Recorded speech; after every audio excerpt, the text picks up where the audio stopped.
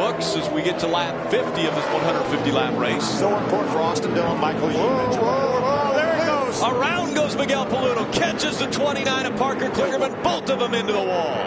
Paludo got a little bit loose on the inside of another. Oh, Max Pappas. There, right there, hold the Pappas brake. trying to go between the 29 and the 7. Contact is made. We see Todd Bodine trying to avoid that 9 of Pappas. Sorry, guys, got loose up there. Man, hearing me. That's Paludo right there. Says, sorry, guys, I got loose down there. Really took out that 29 truck of Parker Kligerman.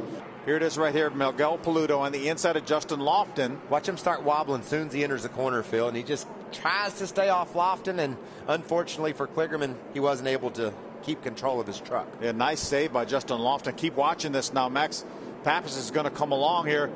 He was trying to go between him, and Parker was coming down the racetrack a little bit. Looked like he had a lot of speed there. Yeah, but he wasn't going a lot faster than all the trucks around him. Like we said, you dive down in the corner, you were wide open committing to the corner, and it's just hard to get low down that quickly. And Max wasn't going any faster than the rest of the guys, but he just didn't have anywhere to go. Miguel Paludo, Justin Lofton, they're battling for the 7th spot when that happened. Yeah, tough break. We've seen it so many times. We saw it early with Josh Richards. Miguel on the bottom, another truck.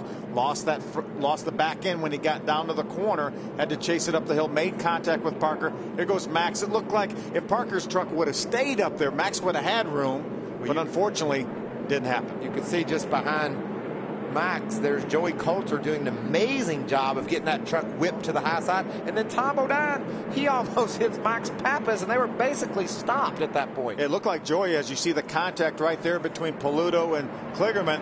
It looks like Joey Coulter and Max were running the exact same speed, but unfortunately for Max, he got there first.